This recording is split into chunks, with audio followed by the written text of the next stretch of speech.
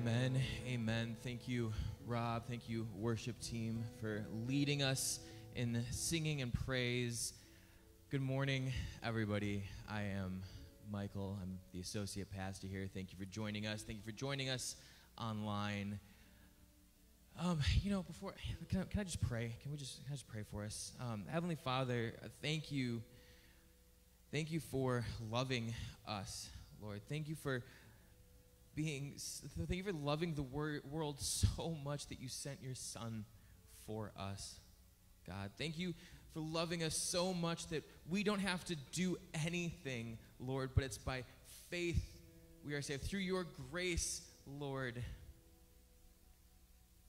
And God, you are a God who answers. You are a God who answers when we call, God. And we just pray this morning that you would answer us as we call, Lord. Whoever is in here, whoever is hurting, whoever is weary, whoever is beaten down, that they would look to you, that they would feel the ease of their pains, of their struggles, Lord, that they would be lifted up by you because you are gentle and lowly in heart and your yoke is easy, your burden is light, Lord. So bring us to you, Lord. Speak to us today. Bring us to you, Lord. Help us to rid us of ourselves and help us to see that you are for us, Lord, because when we are with you, Lord, we glorify you, we magnify your name, and we testify to the goodness of God. And so I thank you for everyone who's here in person, who's here online, who's watching this at some point in the future, Lord. I thank you for every single one of them, and I pray that every single one of them feels the encouragement of your Spirit coming in and emboldening and empowering and ultimately bringing us closer in relationship to you. God, be with us. Be with us. It's in Jesus' name we pray. Amen. Hey, so Pastor Dave is not here. He is in California. Yeah, exactly. So we have a huge blessing at our church, which is we have a wonderful body of preachers and elders who love to bring the word. And today is no different. We get to experience the teaching of our wonderful member of our shepherding team, Jim Black. So Jim, why don't you come on up here? Children's Church, you are dismissed. So if you want to head off to Children's Church, you can do so. Jim, I have had the opportunity to get to know you better and better over the past, I don't know, 5-6 months or so since this whole thing started. And I think that one of the things that I love about you is I walk away from every conversation we have being encouraged, just feeling the joy of the Lord having overtaken you, and that blesses me. And so I'm going to pray over you really fast before you bring the word to the congregation that they could feel that as well. Yeah, right on. Heavenly Father, I thank you for Brother Jim, Lord, and I just pray, God, that you would speak through him, that he would get out of the way, Lord, that it wouldn't be Jim's words, but it would be your words through him, Lord. And I pray that every person here would experience the blessing that is Jim Black, Lord. Help us to be encouraged and uplifted through his message today. It's in Jesus' name we pray. Amen. Amen. Amen. Thanks so much, Michael. I had breakfast with Michael recently, and when we were parting company, I said, Michael, the more I get to know you, the more I get to like you. And I just really enjoy Michael and Naomi, and I think they are a grace gift to our congregation. Amen? All the people said, Amen! Okay, gotcha. I was sitting there behind Michael and Naomi, and I was thinking, Pastor Dave left this morning's service in the hands of us young people. What craziness. And then I realized, oh yeah, I'm 15 years older than he is. So us young people get to play today. Anyway. You're not going to be able to read all the scriptures that I have on the board, so I just encourage you to bust out your Bible, whether it's on your phone, on your tablet, or a printed copy. There are those in the pew in front of you. Feel free to open the scriptures. We're gonna be looking at Romans chapter 12, verses 3 through 8. because I want to talk to you this morning about one of my favorite subjects in Scripture, and that is spiritual gifts. I want to talk to you very openly and frankly about spiritual gifts, and we're going to have some good dialogue, well, not dialogue, monologue, about the gifts as Paul talks about this important subject here in Romans 12. You know what?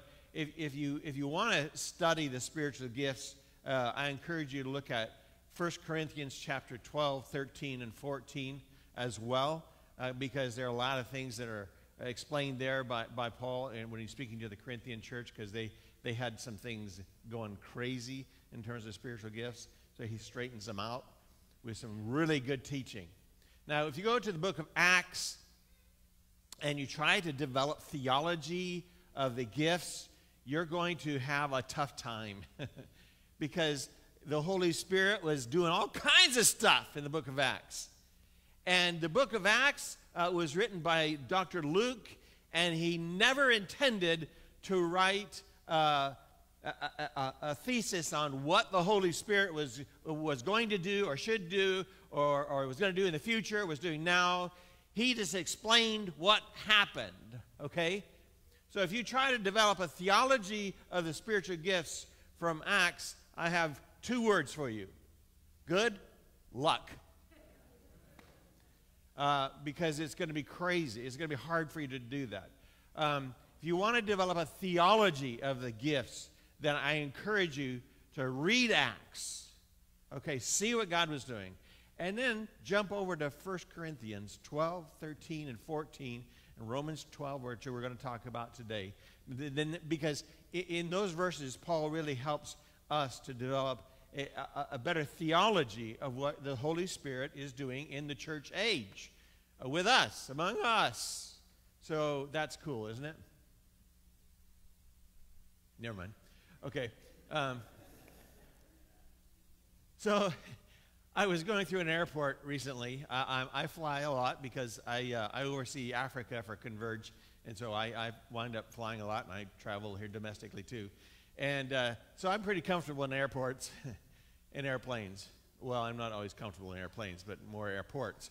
But I was in an airport, and I came up to a this moving walkway thing. You know what I'm talking about, the electric walkway thingy.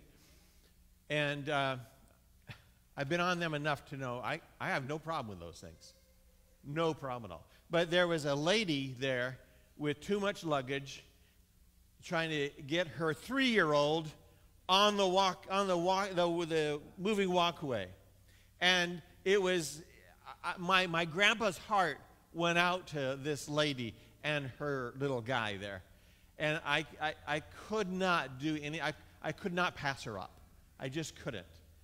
My grandpa's heart just went into action, you know. And so I thought, because you see, he was afraid to step on that walkway.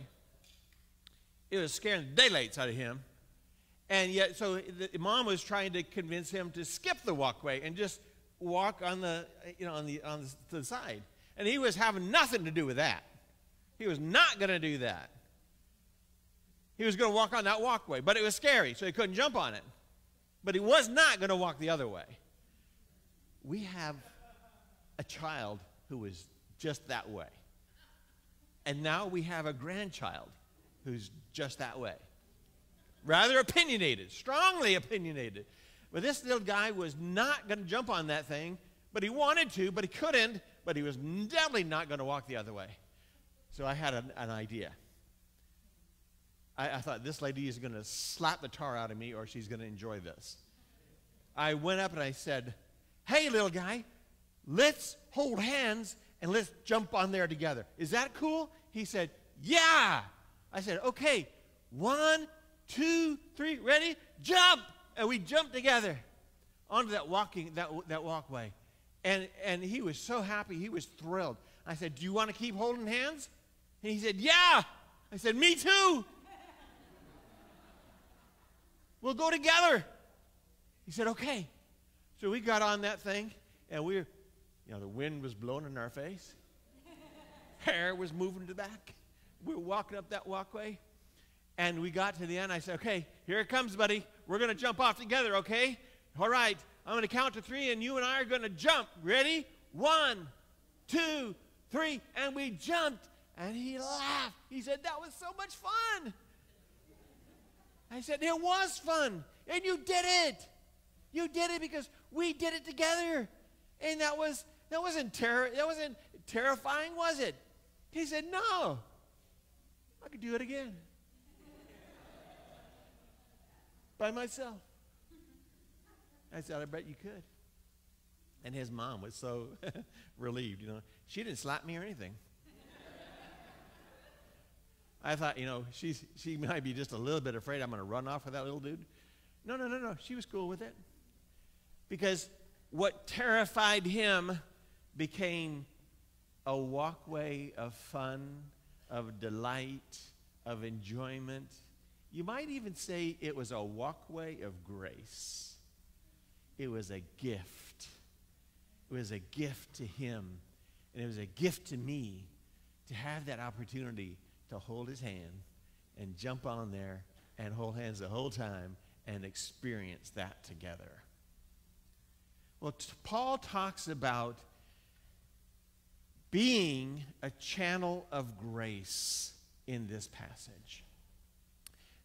Being a channel of grace. And what that means in terms of allowing the Spirit of the living God to work in us that which is good and perfect in His sight, which is a part of what God has done in you when you came to know grace, the grace of God. See, because when you came to know Christ, when the Spirit of the living God came into you, He gave you everything you need. Peter says, He gave you everything you need for life and godliness. He gave you everything you need for life and godliness, including spiritual gifts with which He has called us to serve. Okay? So, if you haven't already done so, open your Bible to Romans chapter 12. Did they already do it up there? Okay, cool. Now you've got it memorized. Cool, all right, let's press on. So, in this passage, Paul starts off with thinking soberly about yourself. Do not think about yourself with egotism, and do not think about yourself in a denigrating way. Okay, you know what that word means, denigrating? It means blasting yourself, hurting yourself, doubting yourself, being mean toward yourself, you know, pushing yourself down, tearing yourself apart. So Paul says, think about yourself with sober judgment. Think about yourself with sober judgment.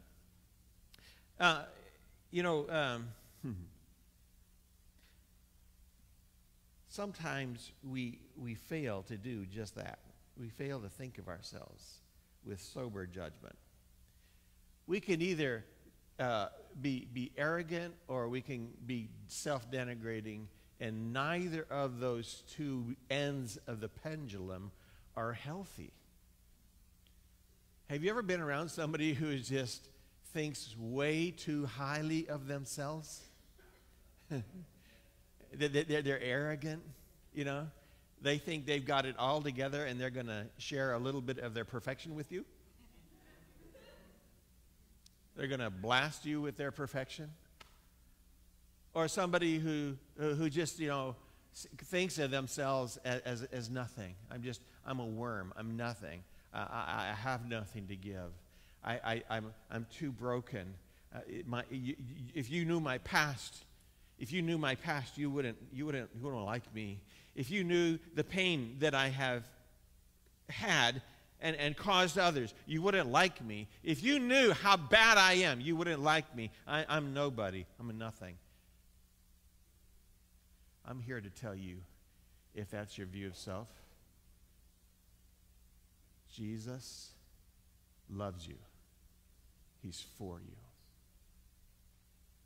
He's for you. And by the grace of God, He has taken you from distance from himself into closeness with himself. The Hebrew idea of that closeness is the word elpanim, which means right up in God's face.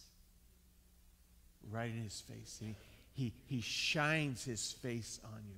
And that place of being in the face of God, not negatively, up in my face or up in my grill. No, but before God's face. That's the place of his favor. That's the place of his forgiveness. That's the place of shalom. And shalom means a whole lot more than just peace. It means wholeness. It means wellness. It means goodness. It means you're hanging out in the presence of God before his face. And his face, guess what? His face has a great big smile on it. Because you've put your trust in Yeshua. Because you've come to that place where you rested in him. Where you have received his forgiveness. Where you have been cleansed, where you've been made his child, you've been made his son, you've been made his daughter, and you've been filled with his Spirit, and that is a place of the grace of God. So if you're running yourself down and counting yourself nothing, you didn't get that from God. You did not get that from the Word of God. So guess where it came from? Either it came from you, from the world, or from Satan. Am I wrong? It either came from your negative thinking, or from the world trying to stamp you down, or from the evil one who seeks to kill, steal, and destroy. But Jesus came to give us life and to give it more abundantly. Okay. So think of yourself with sound judgment. Listen, if anybody would experience negativity about themselves, it was Paul, formerly known as Saul of Tarsus. He hated Christians.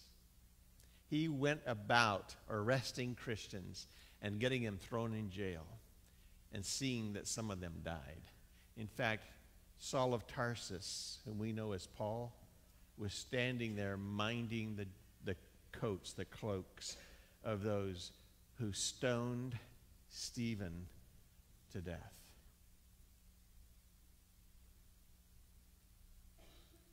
And I think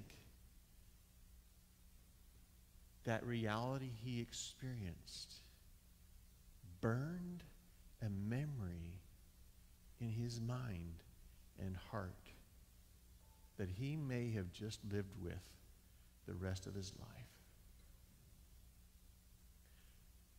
But in Paul's letters, which made their way into the New Testament, in Paul's letters, how does he introduce himself?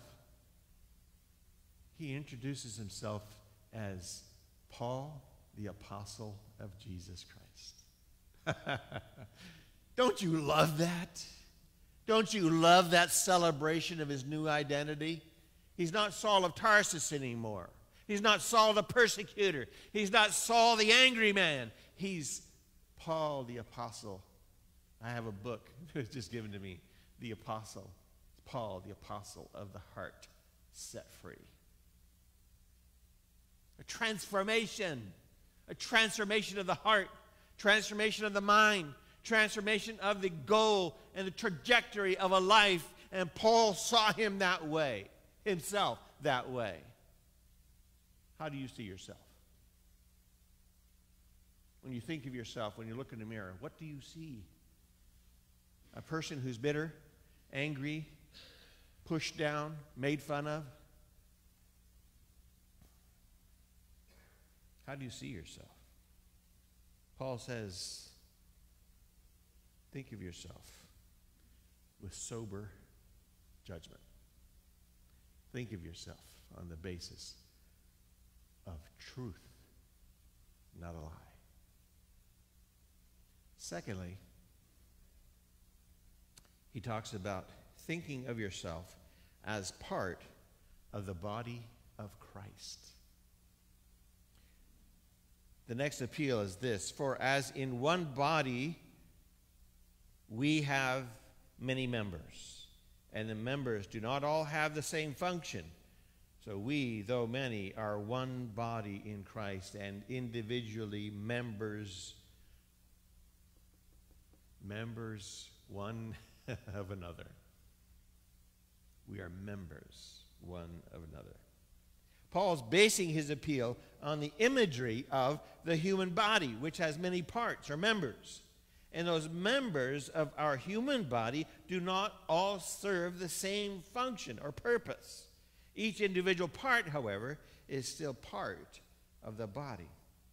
In 1 Corinthians, Paul states it this way: for the body does not consist of one member, but of many. If the foot should say, because I'm not a hand, I do not belong to the body, that would not make it any less a part of the body, would it? No. And if the ear should say, because I'm not an eye, I do not belong to the body, that would not make it any less a part of the body.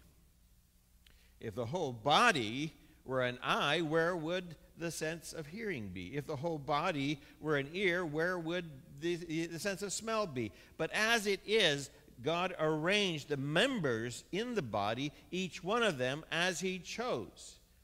If all were a single member, where would the body be? As it is, there are many parts, yet one body. In both Corinthians and here, Paul, in Romans, Paul's argument is that just like the diversity of the members of the parts of the human body is normal, and each part is intended to function in its own unique way, so in the body of Christ, each gifted person has his or her unique and important function. Just think for a minute about Crosspoint Church. Okay? Think about our church and all the people it takes to make the congregation move forward as it should. We have musicians, greeters, leaders, cleaners, a treasurer, children's workers, ESL teachers, youth leaders, sound and video techs. Y'all are special. We love you. A church admin, and Fred Holmers. And how you describe his role, I don't know. He's like a human Swiss Army knife.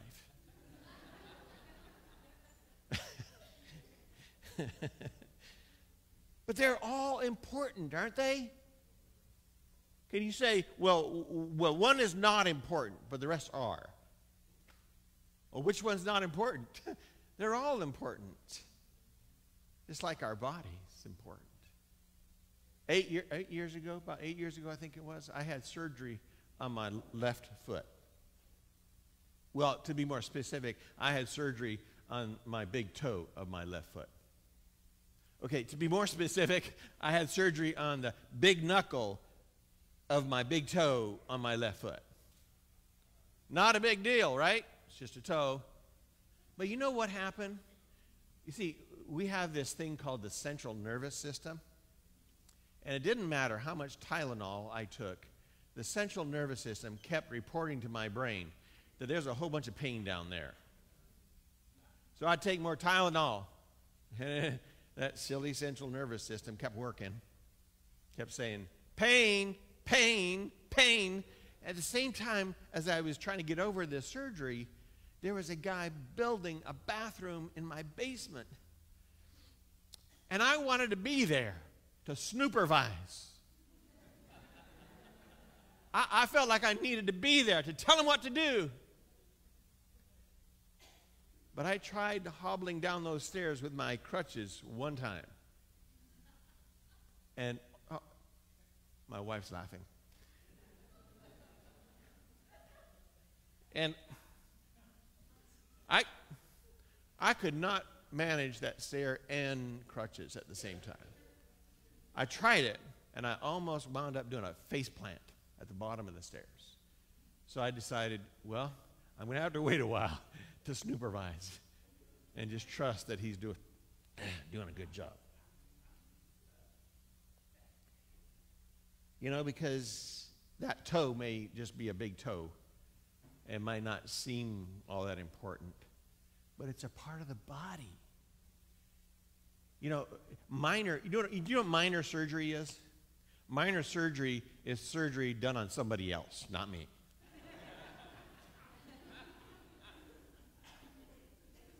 That's minor surgery. But that surgery on my big toe caused a lot of problems because the big toe is a part of the body and it's connected to the central nervous system. Right? Think of yourself as part of the body of Christ. Okay, we got to rush. We got to put it in high speed here. Lastly, think of yourself as a channel of grace. He says in verse 6, having gifts that differ according to the grace given to us, let us use them. Now, as we turn our attention to the grace gifts, we should pay attention to two things that the Apostle Paul points out right here in verse 6. These are those two things. Number one, the gifts are different from each other. They are not all the same. We'll come back to this later. Secondly, the gifts are the result of grace. The Greek word for spiritual gifts is one word, charismata, which comes from two words, meaning grace and to confer or give. If we put these two ideas together, we see that the charismata, or spiritual gifts, are grace conferred upon us for the purpose of extending grace to others around us. It's that they're given to us to give away. They're given to us so that we can be channels of grace. So the grace of God can come to us and transform us and give us these gifts, and then we use those gifts, and in using those gifts, we are a blessing. God's grace flows through us. We become a channel of grace. Then the Apostle Paul writes about 7 ministry gifts. I call them ministry gifts. Some people call them other things, but I like to refer to them as ministry gifts. And the gifts are these that he covers. He does not try and cover all of them, but he covers a sample of them, and they're very important, as all of them are. Okay, here we go. Ready? Number 1, prophecy. And if prophecy is that gift God has given you, use it in proportion to your faith, Paul says. In proportion to your faith. There's been a long debate whether the New Testament uses the word prophecy in the context of foretelling the future or forthtelling the will of God as revealed in the written Word of God. We see examples of both foretelling and forthtelling in the Old Testament and the New. For example, in Acts chapter 11, verses 27-28, says this. Acts 11, 27-28. Now, in these days, prophets came down from Jerusalem to Antioch, and one of them, named Agabus, stood up and foretold by the Spirit that there would be a great famine over all the world. This took place in the days of Claudius. That was clearly foretelling. Agabus was foretelling what was going to happen. There was going to be a famine, and that famine, Luke tells us that famine happened during the reign of Claudius. That was obviously foretelling. This was clearly foretelling. Okay, the high priest at the time of Jesus unwittingly prophesied that Jesus would die for others. Not his own sin, but this was obviously foretelling. Zechariah, the father of John the Baptist, is said to have prophesied in Luke chapter 1. But then what is recorded is not so much a foretelling as a forthtelling of what was written in the Old Testament that would be accomplished by the one who would make the way, make the path of Jesus. So he's saying basically, guess what? Those prophecies of the Old Testament, that's what's happened right now. That's forthtelling, not foretelling. Are you getting that delineation? Are you getting the difference between those words? Foretelling is telling about something that is going to happen in the future. Forthtelling is simply revealing what the will of God is. So there's a clear evidence in the New Testament that there are both outworkings of this gift. Paul makes it clear in this passage that this gift is to be exercised in proportion to faith. In other words, if the speaker does not have the faith to believe that what is burning in their soul is from God, they better just keep quiet. But if this person is convinced because of faith that this message burning in their soul is from God, then they better speak. And they better speak according to what Scripture says about the role of prophecy.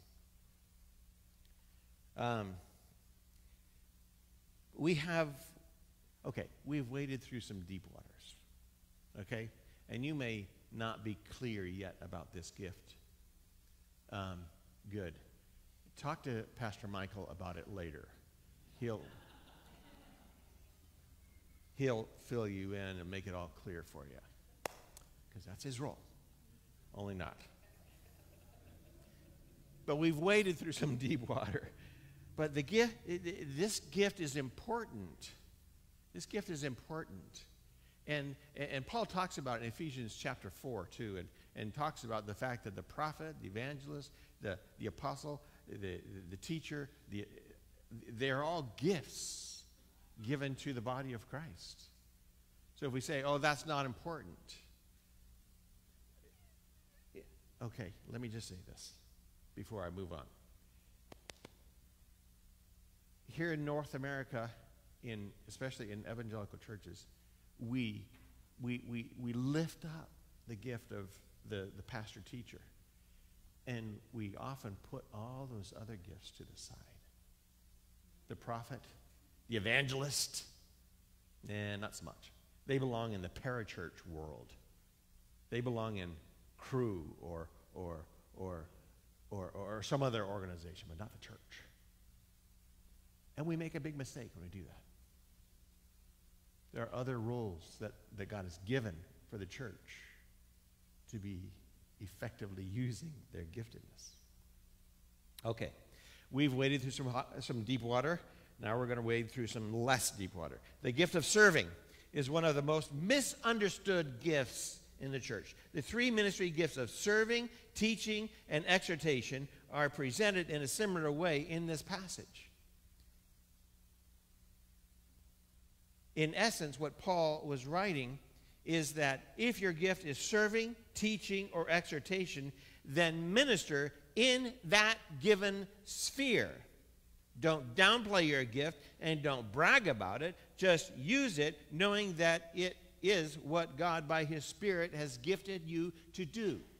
Serving, giving, exhortation. Okay. So the gift of serving is a beautiful gift. It is a beautiful gift.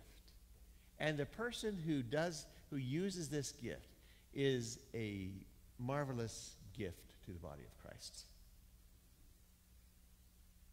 Whether it's cleaning, washing dishes, cleaning the floors, stacking chairs, helping to drive or get people from their vehicle to the church building, or 1,000 other ways to serve. Other people, they take the person with this gift takes great joy in serving others. They don't do it grudgingly. They like it. I fear that some people who have this gift don't see themselves as having any gift. Because serving is not important, is it? But God has given that gift of serving to many of us. And if we use it, we're a blessing to people around us. That gift of just being there for others and helping and cleaning and doing all these wonderful things. The gift of serving is amazing. And it's beautiful. The gift of exhortation. Paul's lists this gift of exhortation. This word very literally means to call someone alongside or to your side. Some Bible translations use the word encourage or encouragement for this gift. It is the gift of giving consolation or encouraging someone and strengthening them with your words. The person with this gift also sees others who are hurting or drifting from the truth. And they are motivated to come alongside them, these hurting people, to strengthen them and invite them into accountability. That's the exhortation gift. In addition, the exhorter is motivated to call those who are disobeying God back into obedience, saying, no, don't go that way. That's a sinful path. Don't go there. Come back. That's an exhorter. The next three spiritual gifts listed come with some specific instructions or warnings. The three gifts are giving, leading, and mercy. And they come with warnings, or they come with a little bit of, be careful about this, okay? The gift of giving is a really interesting gift. Those who have the gift of giving are motivated not only to give money to worthy causes, but they often try to motivate others by providing what's called a matching gift. They'll say, for example, okay, here's a cause. I'm going to give $25,000 to this cause if you, the church, will match that 25. So what happens is my 25,000 becomes 50,000. You see, the person with giving loves to do that. Because then they're motivated. They're motivated to see more giving happen, and so they encourage others to give. And the person with that gift really loves to see their resources applied to worthy causes, and they want to motivate others to give too. The instruction around this gift for the person who's gifted with this gift, is to do so with hilarity. Give generously. Give generously. I know of a church where there was a person who got a large inheritance, and they took the inheritance money and bought a grand piano for the church. What a wonderful gift. But this person did not want anyone to play the piano except herself, one other person, two other people. So 3 people in the church were allowed to play the grand piano. The rest of the time, that one doesn't have a cover. Okay. The rest of the time, there was this lovely cover over it, and that cover stayed on it, so dust wouldn't get to it. Actually, it was so that little fingers didn't touch it. See, there was a gift, but there were strings attached. No pun intended. The pianos have a lot of strings. The instruction or caution around this gift is to do so with generosity. Give with no strings attached. If you're going to give, give. Give generously. Give with hilarity. Give. Say, well, just a minute, Jim. Is it 10% or 12? Do I give a tithe or an offering? Yes. You give generously. Give with hilarity. Don't let your left hand know what your right hand's doing. In other words, keep it secret. And give with generosity. Okay. The gift of leading. This gift, Paul states that those who lead must do so with zeal. Why does he say with zeal? What's the deal about that? Well, because the person with this gift is comfortable out front of the rest of the people. They're focused on the big picture, the future, and where we're going, the vision of what we're all about, and staying on course to accomplish shared goals. The risk of the leader that the leader faces is leading out of personal strength rather than God's strength. Because oftentimes leaders have sort of a charismatic personality. You know what I'm saying? They lead, and they're used to leading, and they're gifted to lead. So they stand out and they lead, but it's easy to slip back into that personality and lead from personality rather than lead from the power of the Spirit of God, and to lead with zeal as God gives that person the gift to lead. And God has given some people the gift of leading. And it's a beautiful gift. We need that gift. But that person needs to lead with zeal and wisdom. They must zealously seek after God and His kingdom rather than pushing their own agenda and relying on the strength of their personality or their giftedness. The leader must lead with humility and zeal, but zeal for God and His glory, not the leader's glory. The final gift mentioned in this text is the gift of mercy. The person with the gift of mercy is similar to the person gifted with exhortation, but the difference is that this person, the person with this gift, is enabled and prompted of God to empathize or sympathize with others in a very caring way. The person with this gift cares deeply about others and is motivated to journey with those others who are struggling with tough issues, such as grief, loneliness, addiction, physical or mental illness.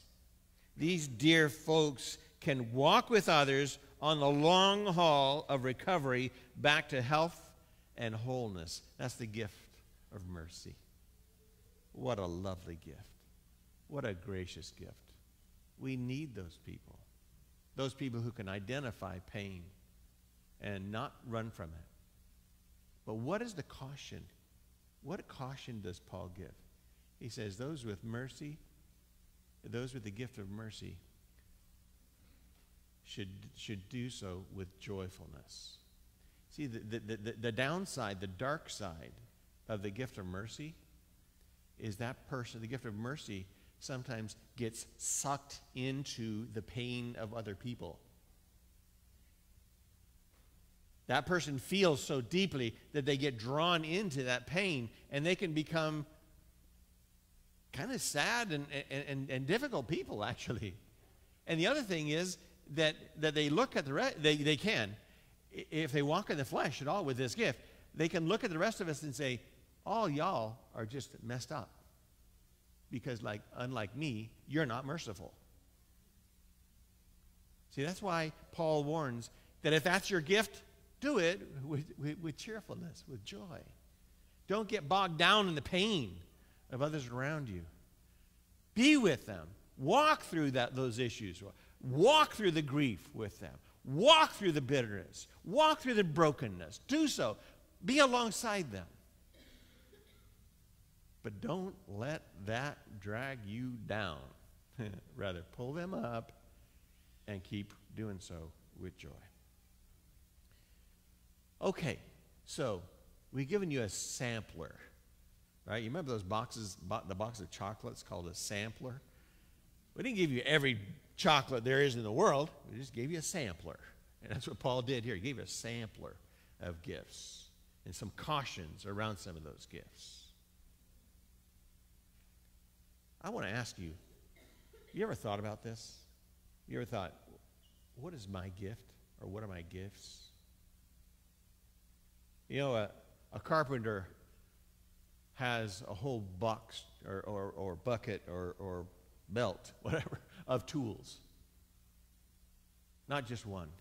I believe that God gives us primarily one or two motivational or ministry gifts, but God gives us a whole bunch of other gifts, which I call a gift mix.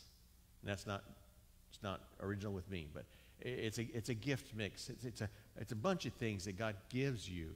It may come and go at times, but you always are motivated by one or two primary motivational gifts. But you have a gift or gifts. Every one of you. Say, no, I'm too old. No, I'm too young. No, I'm too messed up. Listen, if Christ is in you and you are in Christ, you are a grace gift to the body of Christ. And God is working through you. And we need you. I'll say it again. We need you. Those of you online, listening online, we need you. We need your gifts. We need you to be a part of the body of Christ. We need that channel of grace that you are to us. So figure it out. And there are a lot of gift tests that you can do. There are a lot of them out there. Google it, spiritual gift tests. There are a lot of them out there. And I've done a lot of them over the years. But the best way I've discovered to discern your gifts, get out there and do stuff. When I was a brand new baby believer, I heard that they needed a second grade Sunday school teacher. And I raised my hand. And it took me about 6 weeks to realize that's not my gift or my calling. But then when I was 19 years old, I was a student in the Bible school. And I came home for the summer, and my pastor said, "Jim, you're leading Bible study Wednesday night." I'm doing, what? You're leading Bible study Wednesday night. Well, there are a bunch of older folks in the Bible study Wednesday night, including some retired missionaries and pastors and others. So you're leading Bible study on Wednesday night. Okay. So I dove into that. My first year in Bible college, he said, we're going to the rescue mission Friday night. We're going to go do some street evangelism, and then we're going to go to the rescue mission. We're going to have a preacher, and we're going to have singers and stuff. And who wants to preach? My first year of Bible college, Who wants to preach? Nobody raised their hands. So I said, I'll do it. And they said, okay, we'll have 3 guys preach then. We don't know what this rookie's going to do, You never know. Best way to discover what your gift is to do stuff. Just do stuff. And you'll figure it out. And when you start ministering in your area of giftedness, it's like that 8-cylinder car that's firing well on all 8 cylinders. You get joy, and others are blessed, and you enjoy it. You like it. And others are blessed by that when you're functioning in your gifts. Now, does that mean if I'm a leader, if my primary motivational gift is leading, I can never serve? Rubbish. You can serve. You can do all kinds of things. Just know that the thing that's going to bring you the most joy and be the most blessing is for you to work in your area of giftedness.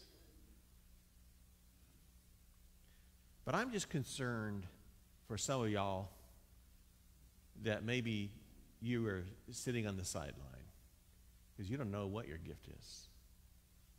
You never figured it out. You never even thought about it. So you kind of sit on the sideline rather than getting involved. I'm asking you. I'm imploring you. Okay, I'm begging you. Get off the couch. Get serving with whatever you have, with that, whatever time you have, whatever energy you have, whatever. Get off the couch and get serving. Get moving. Do something. And people are going to recognize, that person's functioning in their gifts. That's so cool. Yeah, it is. That person, we thought we would know what their gifts are, but now they're doing stuff, and they love to serve, and so we're giving them more responsibility to serve in different capacities. And you know what? They love it. They're firing on all 8 cylinders. That's cool. But you got to get doing stuff. It's the best way to discover your area of giftedness. Don't let, okay, I'm going to stop here. Don't let your brokenness keep you on the bench. Don't let your brokenness keep you on the bench. You need help. You need some mercy. Mercy there is great, and grace is free. Multiplied to me. Come to the cross. Confess your need for mercy. Confess your need for help. Talk to somebody. Get the help you need. Mental illness, physical illness, whatever it is, get the help you need, and get working, get serving. We're going to celebrate